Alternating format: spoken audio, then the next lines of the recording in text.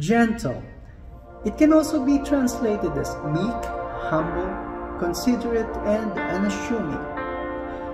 Jesus spoke of himself as gentle and lowly in heart, saying, "All who labor and are heavily burdened may come to him and find rest for their souls."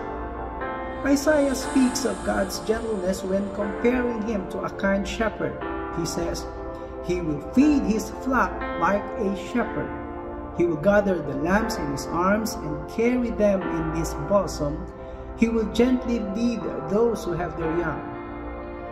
When you come to Jesus, you will have a gentle attitude towards both God and others. You accept God's will as the best for your life and willingly submit to Him without any hesitation. Thus, you will find you have gentleness as part of the fruit of the Holy Spirit and a Christian virtue. A gentle person is inviolate, non-aggressive, and unselfish. You, together with Jesus, will help the helpless. You will reach out to those who are hurting. You will give what you get from God to others, from your heart. And you will then receive a bounty of gifts from God. Yes, you will inherit the earth. What a gift! Have a wonderful day.